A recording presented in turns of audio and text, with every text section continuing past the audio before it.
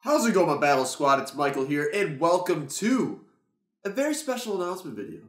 And today, we have a new series to talk about.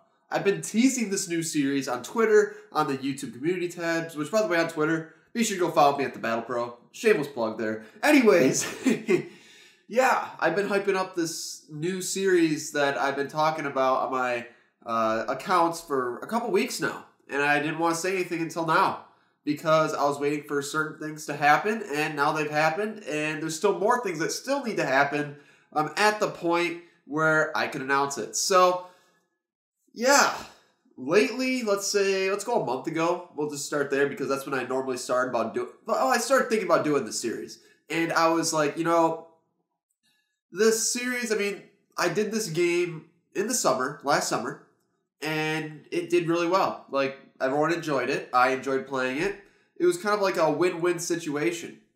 And at the beginning of this year, that same series took off again like it did in the summer. People were telling me in the comment section of my videos, hey, revisit this game. Do a Nuzlocke. Do a randomized Nuzlocke. Do something. I don't know. Just do something. And I'm just like, okay. Whoa. Okay, we will do something. So, yeah, I mean, for a while, I was like, yeah, I'm going to wait until next summer. You know, I just didn't want to, I didn't want to hype something up that didn't end up happening. Because I knew I eventually would do it, and it probably would have been this summer I'd jump back into this game.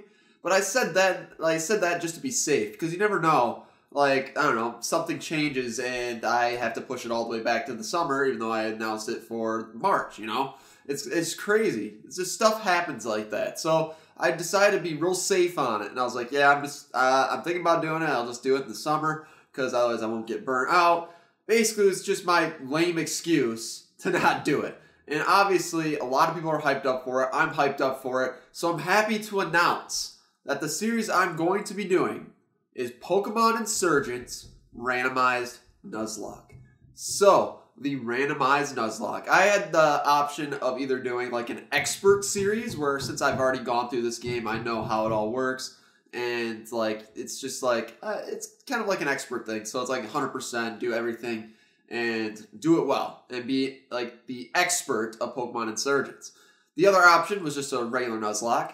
And then the third option was a randomized Nuzlocke. So what did I decide? Well, obviously I chose randomized Nuzlocke, mainly because, I mean, I've already played through this game. I mean, I guess I just want like something different in the game. Like, I mean, I love the story. I love all the Pokemon. I love all the trainers. I love the diversification of all the Pokemon that each trainer has. But I've already seen all the Pokemon. So I chose a randomized Nuzlocke because you never know what these trainers are going to get. Of course, these ordinary trainers could get, you know, Lugia, Ho-Oh. We got ourselves a Zapdos, a Moltres, Crystal Randomizer Nuzlocke. Go check it out if you haven't done so already. Shameless plug again, but that's okay. And, you know, just crazy stuff like that. And, of course, tough trainers can have weak Pokemon, or they can have multiple legendaries or strong Pokemon and become impossible. So it kind of puts you on the edge, which is I kind of enjoy that. So that's why I wanted to do a randomized Nuzlocke. So, here's the progress on it so far. So, I mean, I started working on ideas and stuff, like, you know, a month ago. And I did get a graphics designer last week to start working on some artwork. Because, yes, this is my first series. I'm investing a lot of money into just one series. And it's a Nuzlocke, which is pretty risky because you never know like what will happen. Especially in a randomized Nuzlocke, because you don't know what's going to come at you. And if you lose, well, you lose. And hopefully we don't lose right away. I mean, if we lost right away, then I would just restart. But then I'd just keep the first part up and it'd just be like a continuation. But if it was like the 6th or 7th gym and then I lose, it's like, well, now what? Because it's like, I could restart, but yet again, that took a long time to get to that point. You know, it's crazy. I know some people just say to continue on, but I'm not that kind of person. So this is definitely a risky run. It really is. Well, it's going to be a risky run because of the amount of money that I invested into this series, and I've never invested into a series like this before. So hopefully nothing goes wrong, right? Oh, I'm sure there'll be something that goes wrong with just my luck, but anyways, yeah, we're going to have, I basically got a couple things designed. Of course, the logo, there's going to be thumbnails going to be made, sidebars, artwork for an intro that I'm making. Yes, I'm going to be learning how to make intros, and I'm going to be learning how to use After Effects because in college I'm going to be majoring. Well, I'm going to double major, but one of my majors is film and video.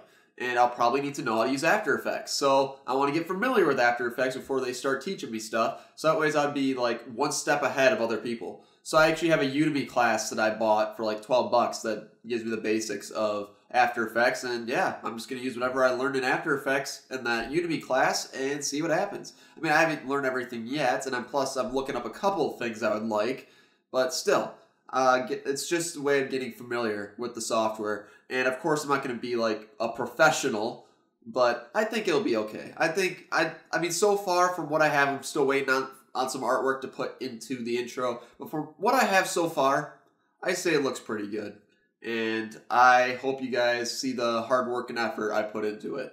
And speaking of putting hard work and effort into it, this series, I'm going all out. I've teased that so many times.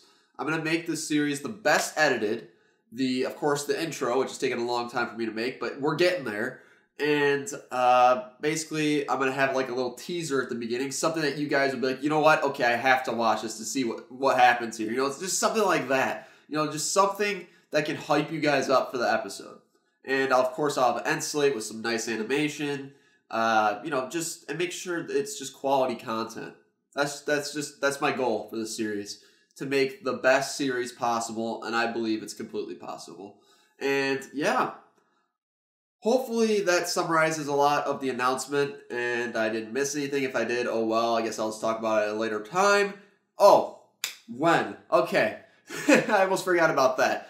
So when am I going to be starting this series? I'd like to start next weekend, but I guess it just depends on if I can get all the artwork and stuff by this next weekend. But if it doesn't happen, I guess it'll just be the weekend after that.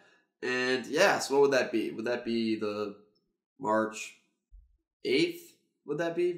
It's either March 1st or March 8th, I think. You know, if we go week by week. Something like that. I don't know. I don't have a calendar on me, so there's that. So yes, it's going to be the next couple weeks. And I'm excited. I hope you guys are excited too. And if you are, be sure to smash that like button and let me know in the comment section down below. I really do appreciate all the support from you guys. It's crazy. So now let's go over the rules, and that'll be the end of the announcement video. So it's going to be like our randomizer rules, like from the live streams that we've done, which by the way, I need to continue that red randomizer. It will be happening soon. Okay, so the rules. Number 1. As in any traditional Nuzlocke, if a Pokemon faints, it's considered dead, and I have to put it in the PC. Simple as that. Then rule number 2, it's whatever Pokemon you encounter on the first route, that's a Pokemon you catch. You can't, if it faints or flees, you don't get a second encounter. 3, now it goes along with that, is Dupes Clause. So if I have a Pokemon that I have on my team or my PC that's in the family of the Pokemon that I find in the wild, I can choose to call Dupes and find another encounter, which I don't think will be a big... I don't think it'll happen very often because there's so many Pokemon in this game, especially with Deltas, Legendaries. There's a lot of Pokemon in this game. So I don't think dupes will happen a whole lot, but just in case it does happen, I have that rule there. So, rule number 4, players must nickname all their Pokemon to build strong bonds. Rule number 5, so if a player blacks out or whites out, it's considered game over. You know, it's a pretty simple rule. Now it's time for some rules that I added for myself. Rule number 6, Shiny Clause. If I encounter a shiny Pokemon on any route and I've already found an encounter for that route, I can still catch it and use it on the team. Because, you know, it's so rare to find a shiny Pokemon. And if we just happen to find one, you know what? What the heck? Just, yeah, we're gonna catch it and use it. Simple as that. I mean, of course, I may not use it right away, or it may not even be a Pokemon that's good to use. I mean, just the ability to catch it, I mean, that's just, I think that's worthwhile. At least to catch, and then if it's good, use it. So... I don't know. I just thought it'd be kind of cool to do. I mean, that crystal randomizer. Wink, wink. Go and check it out. Holy cow, the last episode. That was absolutely ridiculous. Okay, so there's that. Rule number 7. So there are in-game trades in this game. And let's say if I come across a Pokemon trade that I can actually do, I'm not sure how the randomizer works per se, because I'm not using the universal randomizer program on my computer because it's actually a built-in challenge mode thing for Pokemon Insurgents. So I'm not sure what the rules are for all the randomizer on there. I guess it'll be like a experience kind of thing where I guess I'll figure it out as we go. Great. But no, I'm not sure how that all works. I mean, if the trade Pokemon get randomized and I have randomized Pokemon on each route, then if I just happen to come across a person that can trade and I have the right Pokemon to do the trade, I have the ability to do so. Simple as that. So, let's see. Rule number 8. If I require a certain HM to progress through the game and I don't have a Pokemon that can learn that HM, I can go and catch a Pokemon that can use that HM so I can progress in the game. But let's say I have a Pokemon that, let's say I don't want to learn Cut, and it just happens to be that one of my Pokemon can learn Cut. I don't want him to use Cut. I still have to teach that Pokemon Cut because otherwise I can't just go and catch a slave Pokemon just to use it. I mean, if I already have a slave Pokemon caught from a different HM and I want to put an HM on that, then I guess that's fine. But if I have a Pokemon initially that I have to teach the HM to instead of catching a slave, then I have to in order to progress in the game. Or you know what I'm saying, whatever. Okay, so rule number 9, static Pokemon. They are not counted as wild encounters. So let's say I go to a Delta Pokemon. I'm not sure if Delta Pokemon are randomized to Delta Pokemon or they're different Pokemon, vice versa, or whatever. Just things like that. Like if I come across a Delta Pokemon or just a static encounter or legendary, whatever, and I catch it, or let's say we were given a certain Pokemon and it's randomized or whatever, they don't count as encounters. Like they count, like you can catch them and use them on the team, but they don't count as encounters. Which there's a lot of static Delta Pokemon in this game. I'm not probably going to catch a lot of them. Like, so it's probably only be a couple. I guess I'd only catch them if I'm in dire need of team members. But early on in the game, I don't think there are very many. So, I don't know. So, I probably won't be catching Delta Pokemon. But I guess if I absolutely needed to find some team members, I guess I would go and catch a few Delta Pokemon since they don't count as encounters. So, yeah. That rule's in there. So, rule number 10. If I manage to find a legendary as a first encounter, and I manage to catch it, risking my Pokemon and dying in order to catch this thing, then I'm allowed to use it on the team, since any other trainer in the game could randomize and get a legendary Pokemon. So, if they have the ability to use one, then I should have the ability to use one. That's basically my explanation to why I have that rule in place. So, those are all the rules, and yeah, I guess I just talked about the randomizer real quick. I know we talked about it a little bit earlier. I have no idea what the rules are for the randomizer. And honestly, like, I tried to look it up online. I can't find the specifics.